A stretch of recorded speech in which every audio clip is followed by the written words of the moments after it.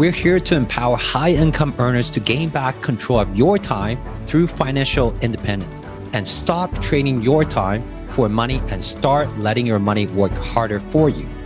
And hey, if you want to meet other high-income earners on their FIRE journey, join our High Income Earners FIRE Facebook group. Every month, we'll have guest speakers and we'll share about what our team is currently working on and allow you to share what you are working on with other high-income earners. Welcome to today's episode of the High Income Earners FIRE podcast. I'm your host, Eileen Prack.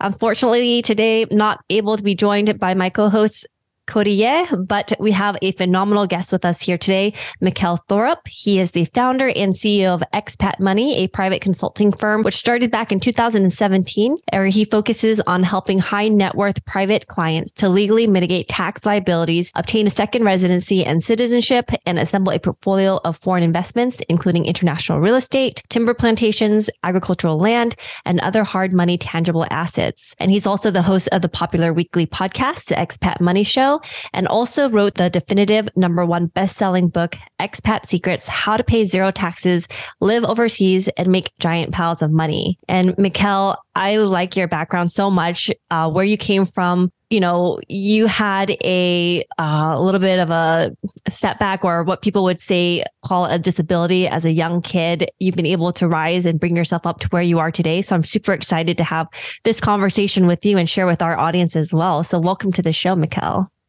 Thank you very much, Eileen. Yeah, we talked before and we got to talk a lot about those. And hopefully your audience from this podcast will get to check out the amazing work you do in your other program, which is, I'm a big fan of your work. I think you do some really excellent stuff. So hopefully people can check that out as well. But yeah, happy to go in whatever direction today you want and talk about some of the investment opportunities and how I've been able to build freedom in my own life. Awesome. Thank you so much, Mikkel. So let's give the listeners a little bit more about your background, because I think it's so important to start from the roots and where you come from and give us a picture of where you are today. Sure. So I'll try to keep it as concise as possible, but I do have to go quite far back in time. So I'm from Southwestern Ontario. I'm a Canadian citizen. And when I was a child, I was actually diagnosed with a learning disability. So what happened, Eileen, is when I was in grade 3, they pulled me out of class one day and they sat me down in a little room. And there was the principal and the vice principal and maybe like a resource teacher there. And they said to me, okay, Mikkel, something doesn't work quite right in your brain. And what we want to do is we want to send you to a special school for special boys. So that's what they did. Every day for 3 years, I got on a little white bus and I took a little white bus across town and I went to this quote unquote special school. Now, the only problem, Eileen, was it was actually not a special school. It was a regular school with a special class. So you can probably imagine what happened. I got in a ton of fights. I got picked on. I got bullied. And all in all, it was a pretty terrible experience. Now, this is no woe is me, poor Mikkel, I'm a victim type of mentality.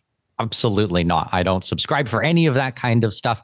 And when I got hit, I hit back. I would never claim otherwise. And if possible, I would hit back twice as hard. So, I would not claim otherwise. But after 3 years, Eileen, I got to go back to my neighborhood school. And I thought, this is going to be so amazing. All my friends, they will have missed me. They're going to be so exciting to see me. And then once again, you can probably imagine what happened. So day 1 of school, I show up and everybody starts gossiping and whispering. And, oh, I remember Mikkel, he went to some retard school. Thanks, guys. Very, very sensitive. You know how kids are, very politically correct, very sensitive. But I really didn't like my experience in state-run school or public education. And so I stopped going. And when I stopped going, I would fail. And somehow they would push me into summer school and I would fail that. And then the next year I would start failing again. And long story short, I stopped going to school when I was 12 years old. And I officially dropped out when I was 15. And I started traveling internationally not long after that. And what I found, Eileen, is when I started traveling internationally, first of all, people did not know my background. They didn't know that I had this quote unquote learning disability, which a side note is a form of dyslexia, which we now know in today's day and age that it's really not a big deal whatsoever. But back in the 1980s and early 90s, it seemed to be this horrible, horrible thing. But so no one knew my background and I could create my life however I wanted to. As long as I'm being honest and ethical, I should be able to do whatever I want in the world. As long as I'm not hurting people or stealing or things like this, I should be able to create my life. And the other big thing that I saw right off the bat was that there's not only one way to learn things. Actually, there's many ways to learn things. And what works for some people in public education and rote memorization absolutely did not work for me whatsoever. So I started traveling internationally, and I really felt like I had found my people. Like I found my peeps. This is where I belonged. And fast forward today, and I've been traveling for almost 23 years straight, like continual travel around the world. I've circumnavigated the globe over 400 times. I've visited, I think I'm at 110 countries now, and I've lived in 9 different countries. And this is what I built my business on. This is my personal life. This is my hobby. This is everything. Has to do with living overseas and being financially independent and what that looks like. So, we can kind of go in whatever direction you like and dissect that a little bit and what it means for my business and how I help people and how I found these things out myself. But that's just a little bit about my background and where I come from, because I think it is important that people understand who I am, if you want to work with me or get involved in the community that we're building. I think it's so interesting because a lot of times, like the traditional path, people say you have to go to school, get that good education, get that higher degree to be able to become successful, get a, stable career, stable job. But you went a totally different path, very outside of the norm. Not many typical people are able to do what you are able to do, built up an incredible business and have been able to travel so many different countries and live life very fulfilling. And so for you, when you left the United States to first go traveling, what did you see first? And what did you decide you wanted to take your life in which direction? How did you make that decision? So I'm Canadian, so I left Canada, not the US. Sorry, yes, you're Canadian, yes. But I was a teenager. I didn't really know what I was doing, but I had grown up with my father telling me that travel was the greatest thing he ever did with his life. And I really thought, wow, this is amazing. I saw all the pictures of him backpacking when he was in his 20s and he had long hair because it was the 70s and stuff. And, but I never understood, Eileen, why, if travel was the greatest thing he ever did with his life, then why did he not do more of it? But anyways, I went to Western Europe on my first trip and I got to see a little bit of the world. And I realized my father was correct. Travel is the best thing you can ever do, and to continue on with these types of things. So I traveled, my first couple of trips were through Western Europe. My second trip was also through Western Europe, but I ran out of money halfway through and I went down to Morocco. So it was my first time being in a developing country. And it was very, very different. First of all, it's a Muslim country and they have a very rich culture and history. And I spent 2 months backpacking around Morocco. And I remember I actually went down to the Sahara Desert and I decided I wanted to go to Algeria. So I got on a camel. We organized a camel trip and we took 3 days across the Sahara and went to Algeria and back again. It took about 3 or 4 days.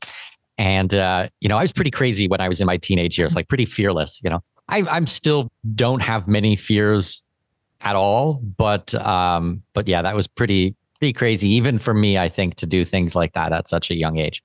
But yeah, I've traveled pretty extensively all over the world, took 18 months and hitchhiked and backpacked through Central and South America. I've traveled to North Korea, to Iran. I've drove across Africa a couple of times, lots of different places. And it's really shown me how big the world is and how there's not only one way to view the world or to look at situations. There's many different perspectives out there.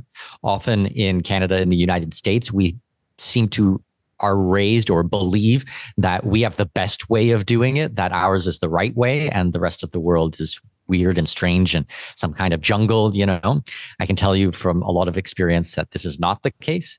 Actually, it's all about perspective, and it comes down to individual cultural and religious and historical differences. But the world is a really big place and there's a lot to explore. How did you fund your travels, especially since you didn't sound like you really went back to Canada and didn't, go back to school or didn't get a job in Canada, but you were still traveling internationally? How did you fund all of that? So I picked up whatever odd jobs I could when I was quite young. I did mostly hospitality work for the first, I don't know, for many years at the beginning. Was just trying to scrape together any money that I could. I was practicing geo arbitrage before it ever became a mainstream term.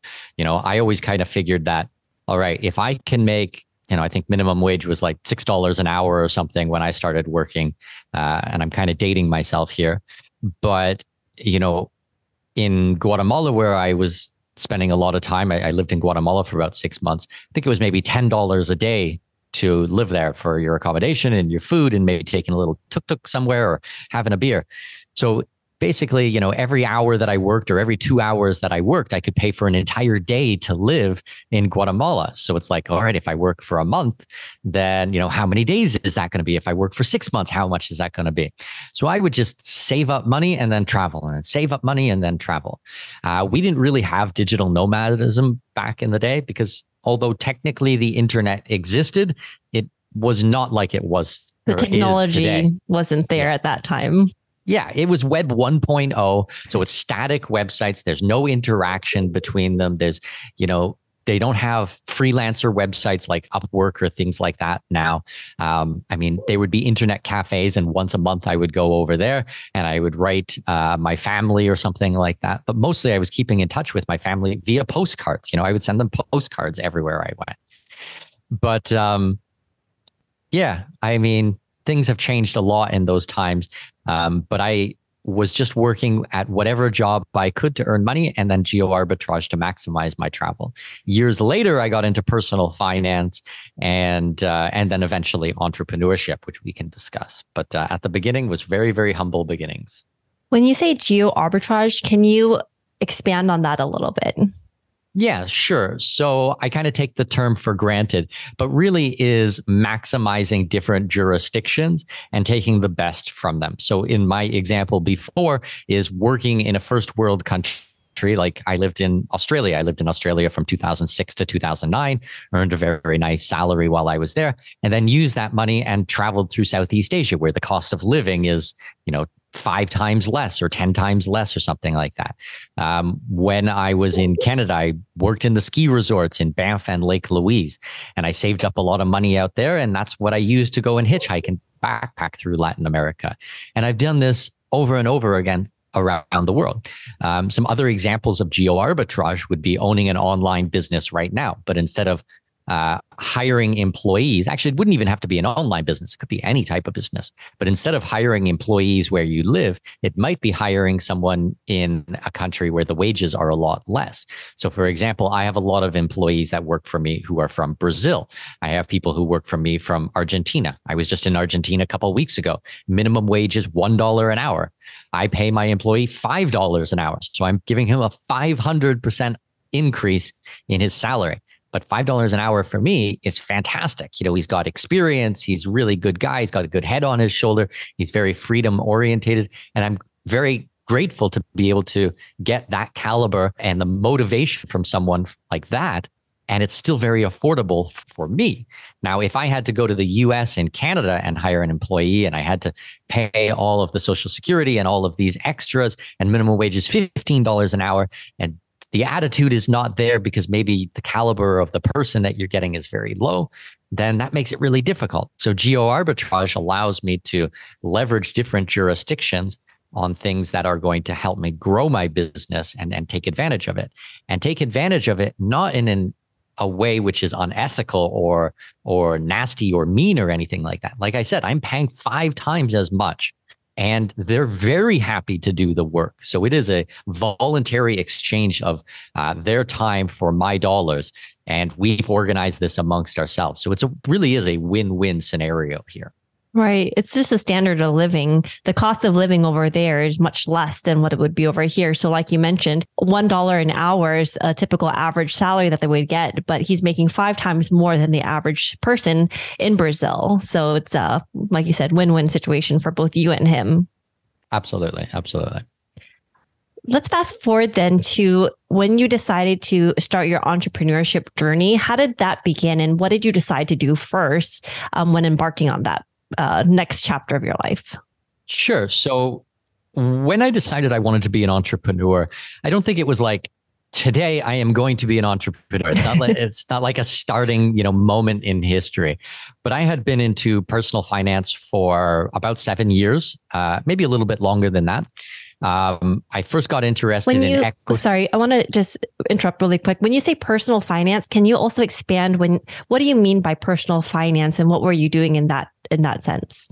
Sure, absolutely. So really taking responsibility for my own money, understanding how things work and put things together, learning about investing, learning about compound interest, learning about banking and savings and insurance and all of these types of things.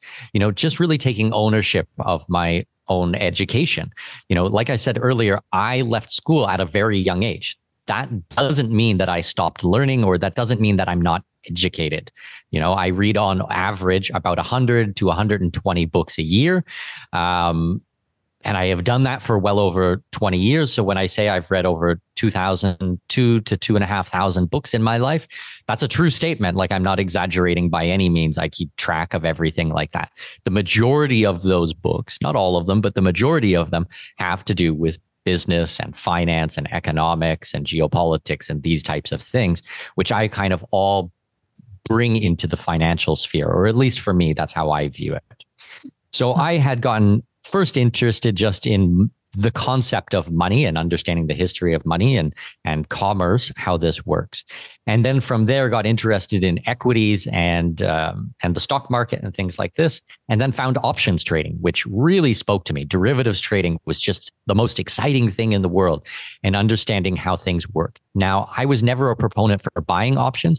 I was more interested in selling options. So selling contracts, you can kind of think about it as writing insurance for equities, for securities. And that's what I did for 7 years. And I made a lot of money, and I blew up my portfolio a couple of times, which is a fantastic learning experience. Was it painful to lose several $100,000, in a short period of time? Absolutely, but taught me a lot of really valuable things. And I'm glad that I did it when I was much younger, and I did it with my own money. I've thankfully never done anything like that with clients' money. I practice on myself first.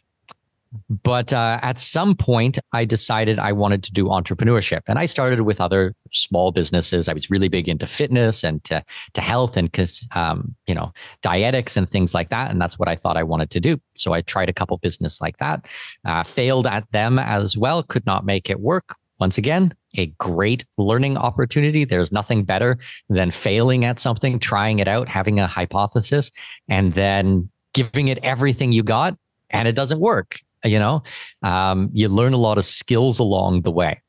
But about 7 years ago, I sat down and I started really thinking, what do I want to do? And I decided to take my two biggest passions in this world, my two biggest loves. So one, traveling and being an expat, and the other, finance and money and commerce and investing. And I mashed them together, and I created the Expat Money, or at the time was the Expat Money Show, was the podcast that we started. And I just started talking about these ideas, talking about them, writing about them. I had already been doing a bit of a newsletter, so putting the content in there. And fast forward now, we've been going for about 7 years, get several million people who read or listen to my stuff every single year, inspired thousands of people, and worked with hundreds of private clients on figuring all of these things out. And it's good. It's really rewarding. And it's really I just love it. I just think being able to talk about these ideas every single day. And that's why I'm so thankful to come on your podcast today and speak with you and discuss a lot of these concepts. And, I just hope to be able to give people a different perspective and inspire them on different options and what is out there and how the world fits together and it works, because it is a big place, as I was saying before. No, I love that. When you talk about personal finance and learning about, the history of money and how it works and applying it to your own situation, what was the biggest takeaway that you took from it in comparison to what people would normally think about money and how you manage it and how you think about how it works in the world? Ooh, that's a good question. So I'm not sure if I can pick one particular thing. I've spent a lifetime studying economics and history. I guess one of the main things is really starting to understand that governments are not your friend. Federal Reserve and the banking charters and things, these people are not your friends whatsoever. In most cases, or in pretty much in all of cases, they're the enemy. So you have to be really, really careful with how you invest and what you do. You know, taxation and what it is used for, what it is said it is used for, and what it is actually used for are very different things. We have an invisible tax called inflation, and people are really feeling it right now. I think the published numbers are 7.9%, but in actual fact, we can probably expect it's closer to about 15%. That means that if you're putting dollars into a savings account, you're losing anywhere from 7.9% to about 15%. And that's just talking about US dollars. I was in Lebanon a couple of months ago, and the inflation was, I think it was at 1,700% or something like that. Yeah, it's ridiculous. The country is absolutely collapsing. I've been to Zimbabwe and they were at millions of percent. I was just in Argentina. It's at 100% a year. Like there's just, it is absolutely irresponsible what is happening with these countries. And that's because we've lost touch of what sound money is. So I'm very much into tangible things, working businesses that produce something and produce something of value. I like agricultural land. I like apartments and condos and real estate. I like precious metals. I like things that are backed by real life things. That is the direction after the last 23 years of exploring it and doing this. That is what I have seen.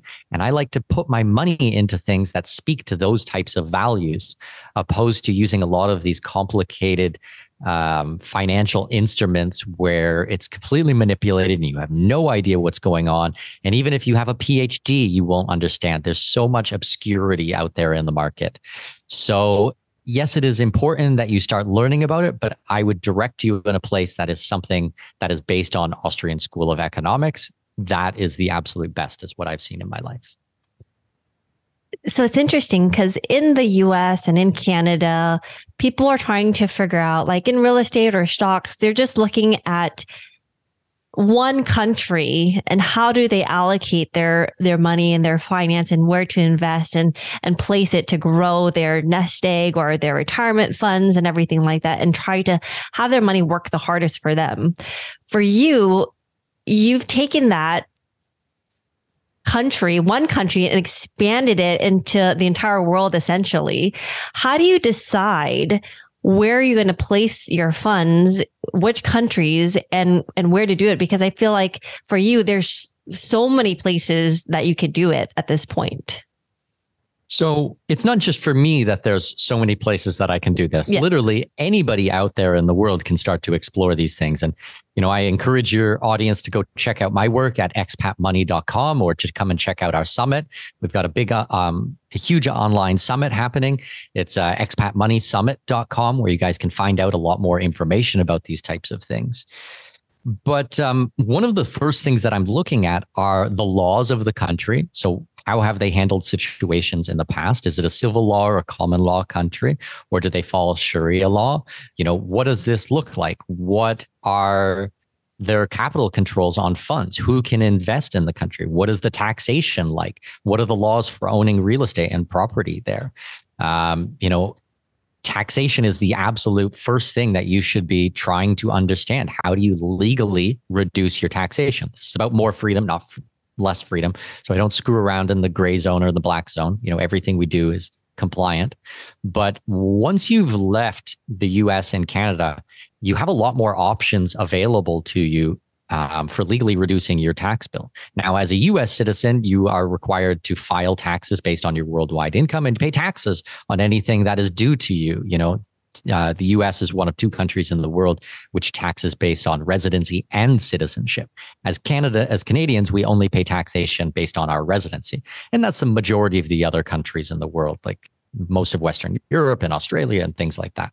Now, I'm not giving individual tax advice, but just understand that once you leave your country of birth and move somewhere else, it can be a lot more sunnier, you can say, in this regard. So I specialize in offshore jurisdictions. And an offshore jurisdiction really just means that they have strong asset protection laws and zero or close to zero taxation. So you can take a country like Panama, where I live today.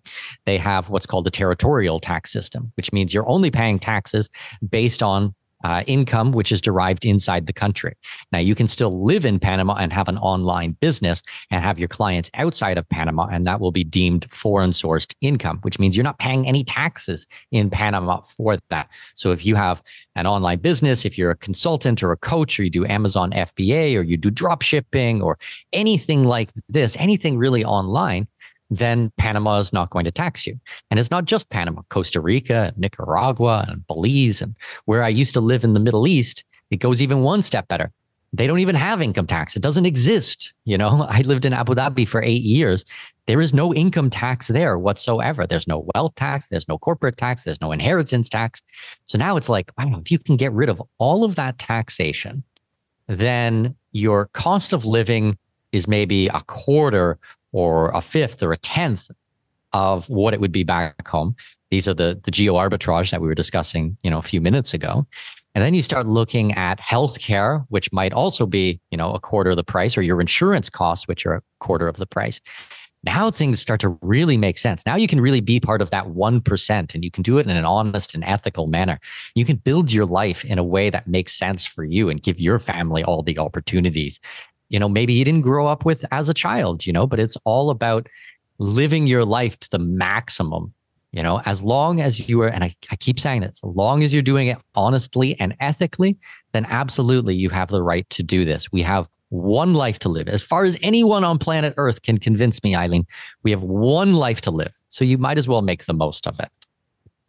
So if you look back when you first started like your entrepreneurship, building up your business, and you look at the portfolio that you had and you allocated your wealth at certain different places, what did that percentage look like in the different places where you're allocating your money and spending the most time on versus what it looks like today after you've built up and established yourself and your business? Yeah, I mean, when I first started, I was just testing out many, many, many things. Like I was saying before, I started with stocks and equities. Then I started getting into derivatives. And from there, I started moving into real estate and precious metals. Even when I was doing a lot of the trading, I really always enjoyed commodities and these types of investments. In today's day and age, I'm a lot more diversified. I have a lot more stable and more conservative investments. I have a larger portion of precious metals. I believe that gold and silver are, and I mean physical gold and silver, not paper gold, and stored 100% allocated, 100% segregated, which basically means that if you have a bar of gold and you put it in the vault, it has a serial number on it. That is yours. If you come back in a month or a year or in 100 years, you get that exact same bar back. It never enters into the balance sheet of the company who is being a custodian for it. So it doesn't become their ownership. I mean, it's still yours. So it's very different than a bank, let's say, when you put money into a bank account. So I'm very much into precious metals, and I'm very much into a lot of the cryptocurrency, what's happening right now. So I have managed accounts. I work with a crypto hedge fund based out of Switzerland, where I've put my own money in, and they're literal geniuses who are looking at the overall trends in the world and what's happening and how the technology is playing out.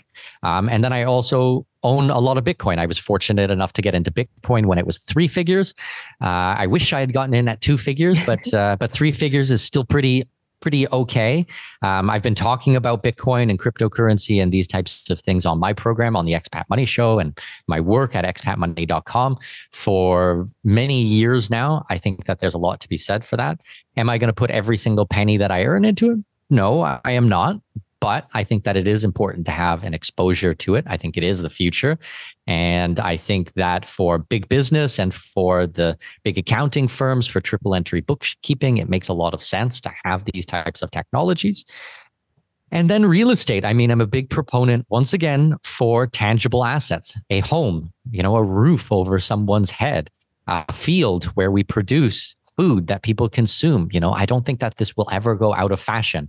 It will never stop being important. So those are kind of the changes between, over the last 15 or 20 years of going through this, and really what I focus on now, let's say.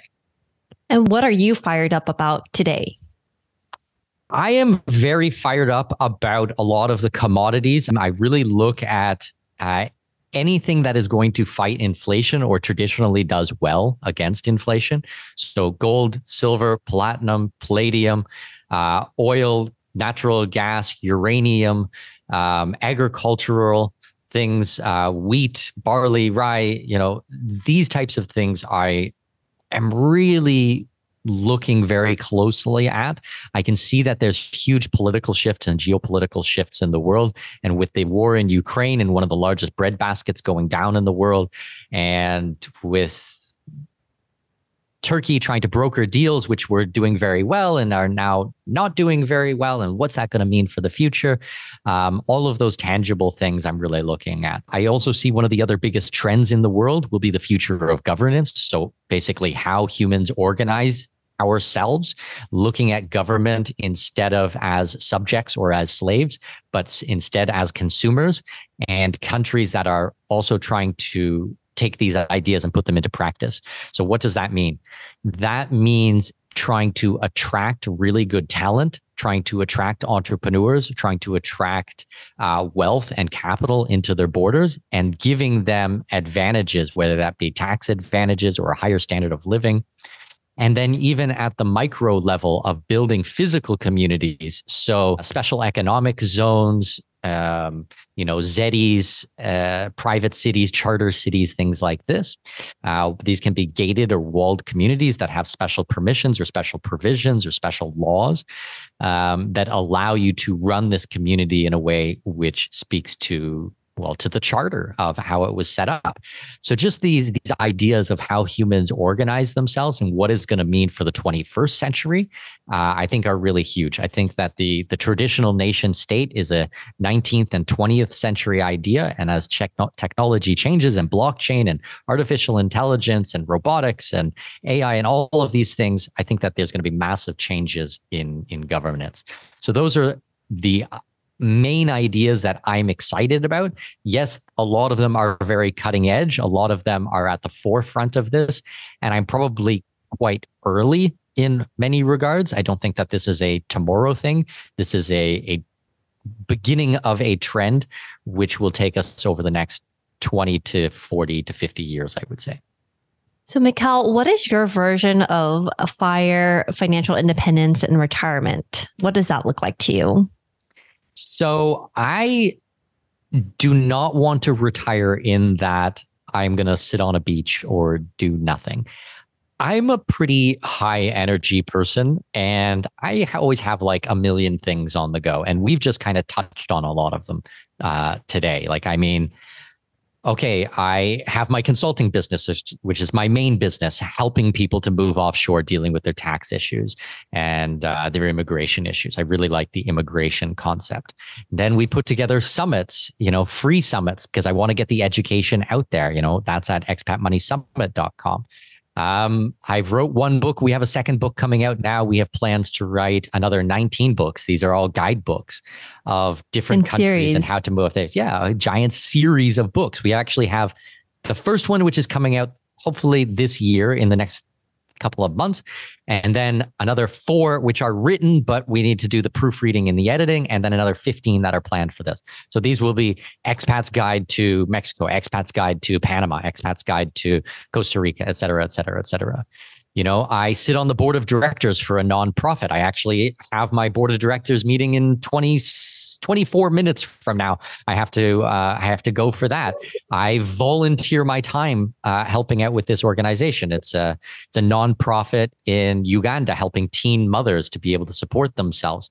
We're talking about 14, 15-year-old girls who got pregnant, who their family has turned their backs on them, or maybe they don't have a family. They're illiterate. They have no one to support them. They have no skills or anything like that. We take them into our roof. We have a halfway house. We teach them entrepreneurial skills. We get them back on with their feet, and we are there to support them. It's not about giving away money or charity. It's about supporting them and making them self-sufficient. I sit on the board of directors for that. I don't take a salary for that. My business partner, she doesn't take a salary for that. We actually tithe our own money. We donate our own money to that. I run a school with my business partner, Michael Strong, called Expat International School. It's actually Expat International School of Freedom and Entrepreneurship. And it's a schooling option, which I'm very passionate about because of what I went through with public education. I believe that private education is a lot better and having conversations about ideas instead of rote memorization. So what I'm trying to say is, yes, I am financially independent. Yes, I am a multimillionaire. I have built successful businesses. I've invested wisely over the years, and I've grown a company which people are happy to exchange their dollars for my expertise.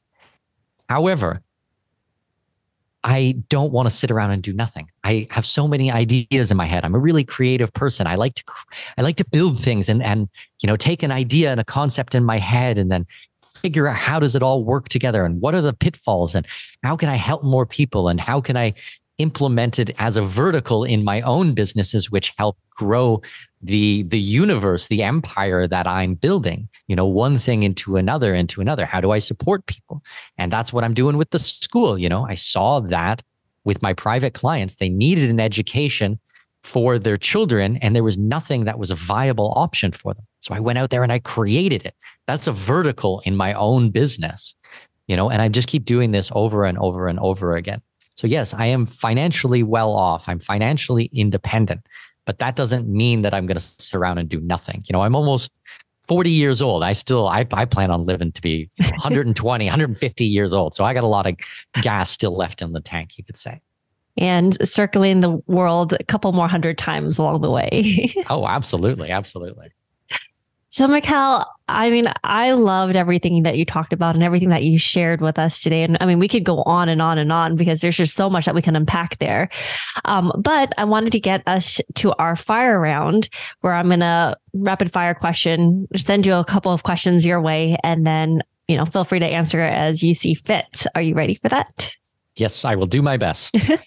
All right. So the first one is, if you become a billionaire tomorrow, you might already be a billionaire, but if you do become a billionaire, what would your day look like? You know what? I'm certainly not a billionaire now. I'm financially well off. That's a different level. My goodness, what would I do? Well, I would still be wanting to help people. I would still be creating a lot of content and having conversations about ideas. That is so much fun and it's so rewarding. I love learning and I love exploring. I was traveling and exploring the world when I was hitchhiking and I had a backpack and a jar of peanut butter and a tent and I had no money and camels. And I was traveling when I was, a single guy and I was doing it myself. And now I'm, well off and we're staying at fancy resorts and I have the nanny. I'm a happily married man. I got 2 kids. We travel with our nanny and we stay in 5-star resorts and we travel first class and business class.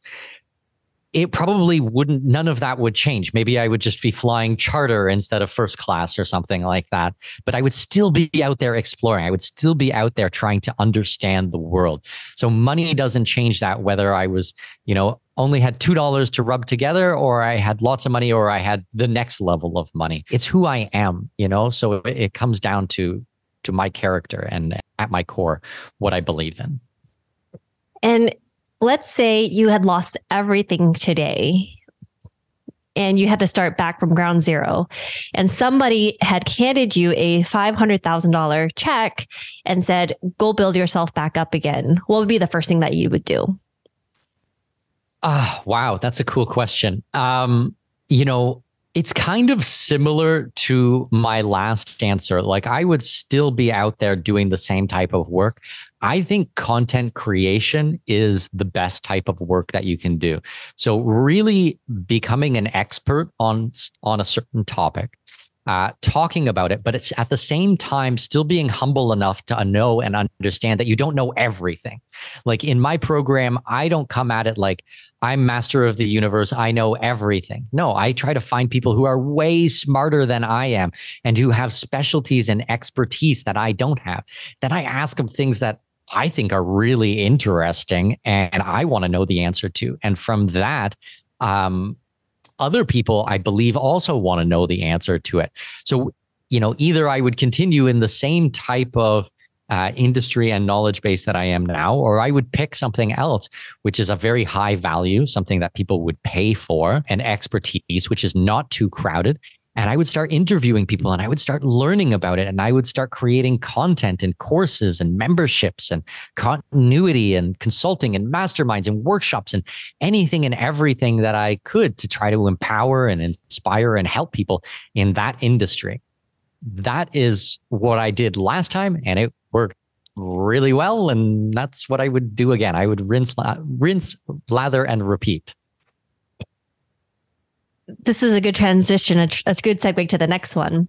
So you're also a podcast host, and you just mentioned about being able to interview people, creating content creation. If you were able to interview anybody in the world, who would that be? You know, I've been pretty fortunate. Most of the people that I've wanted to interview, I've already interviewed. I had a big goal to interview Doug Casey. He has been a big inspiration in my life. I got to interview him about 4 or 5 years ago. He has since become a friend of mine. He's a really incredible man. The work that he's done in his life and his travels and his expertise have been fantastic. I actually now talk to him on a very regular basis. I've been invited to his home. I've traveled overseas to see him. We've had dinner together. We've met in different countries and smoked cigars and drank rum together. And he's an amazing person. So anytime I get to have a conversation with him is fantastic. I also got to interview Jim Rogers about 5 years ago, I would say. Jim Rogers changed my life, possibly more than any other man in the world. He started writing books about the rise of China and what that is going to mean in the world. I listened to a lot of his things, and I decided that I wanted my children to speak Mandarin. So I actually got married to a woman from mainland China, and my children are fluent in Mandarin. And I've been there over 30 times, and we've invested in the country and bought real estate there. And it has a very huge part of my life. Jim Rogers should be speaking at our event. We're just finalizing things right now. So he'll also be speaking at the event. Doug Casey speaking at my event. These are men that I really admire. There's a lot of people like this. Richard Mayberry, who's another person who's had a huge impact in my life. He writes a newsletter called the Early Warning Report, which I've read for 6 years, who's really shaped my life. So I've been very fortunate. For people who I have not interviewed, let's see. Jim Rickards, I think, would be a really cool person to have a conversation with. I don't know. I think that's about it. I go after the people that I want to talk That's to. awesome. I go after it, and I try to provide value to them and make things make sense for them. So I've been pretty good. Yeah, Jim Rickards, I think, would be a pretty cool one to interview. Maybe next year. Awesome.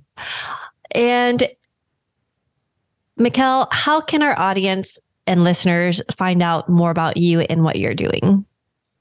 Sure. So I have a podcast. It's called The Expat Money Show. If you guys want to go to whatever platform that you're listening to Eileen and I speak on right now, Google Podcasts, Apple Podcasts, Stitcher Radio, and you type in Expat Money Show, you should see me come up right at the beginning. Otherwise, you can type in my name anywhere on Google, Mikkel Thorup, Mikkel Thorup. I've been interviewed probably about 200 times now. We've done 220 episodes of my podcast. I spoke on stage all over the world about these concepts and ideas. And then you can go to expatmoney.com, our website. We put out daily blog articles about immigration and taxation and asset protection and living overseas, like general lifestyle of being an expat. We have regular webinars, monthly webinars. We do get-togethers. We have meetups. We do trips. We have conferences. We have masterminds. You can become a private client if you need a bit more hand-holding through it. But expatmoney.com should point you in the right direction. Explore that website. Tons of stuff there. Tons and tons of stuff there. But yeah, very happy to help your audience. And it's been a fun conversation today. So thank you very much for the opportunity, Eileen. No, thank you, Mikkel. I'm really grateful that you've been able to come on and share with our listeners your background, your expertise, and what you've been doing today in the space. So thank you so much, Mikkel. I really appreciate it. Pleasure's all mine. Thanks, Eileen. All the links mentioned in this episode are included in the show notes. And if you love this episode, please leave us a rating and review on Apple iTunes. The link is also included in the show notes. And we would really appreciate your help in spreading the word to more high income earners on how they too can maximize both their time and money. Also, if you still haven't joined our High Income Earners Facebook group, you are missing out on High Income Earners community where we help each other reach our own version of FIRE.